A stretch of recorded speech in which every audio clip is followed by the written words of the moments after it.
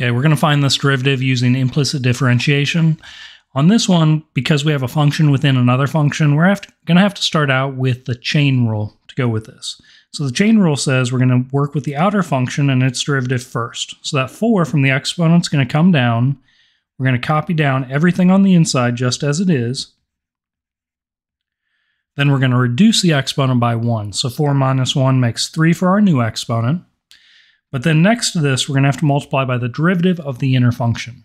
So remember, implicit differentiation, we're taking the derivative with respect to x on each one of these inner pieces, the inner terms. So the derivative of 3x squared is going to work out to be 6x to the first power. But our variable was x, so we don't really need a dx over dx with this. All right, next, we're going to add derivative of 2y to the third power is going to be 6y to the second power, just using the power rule there.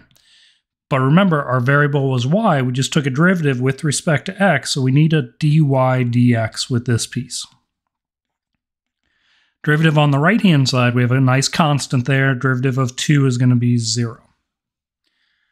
All right, next up, well, we've got a little bit of solving down to do. Our end result is we want to have that dy dx on one side by itself.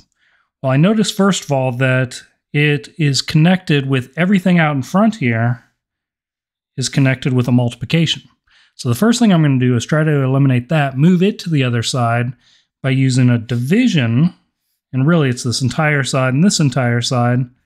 We're dividing by all of that first bit. All right, but you're going to notice on the right-hand side that when we have 0 in the numerator, 0 divided by anything is really just going to result in 0. So we really have 6x plus 6y squared with our dy dx over on the left-hand side. And we have 0 on the right-hand side because all of this canceled out with all of this, and 0 divided by anything on the right-hand side is going to result in 0. So that makes this a much easier equation to solve down. The next step I would do is go ahead and move that 6x to the other side by subtracting it. 6x minus 6x makes 0 x's. We'll still have 6y squared times dy dx on the left-hand side. And on the right-hand side, now we end up with negative 6x, 0 minus 6x. And to wrap this one up, we're going to isolate the dy dx by dividing both sides by 6y squared, because it was connected with multiplication on the left-hand side. So that'll reduce down and just give us dy dx, or some people prefer y prime for notation purposes.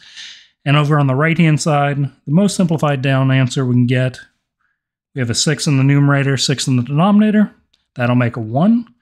So we'll end up with a negative that can either be in the numerator with the x or out in front with everything, or in the denominator with y squared, but you have to choose one place and not more than one place.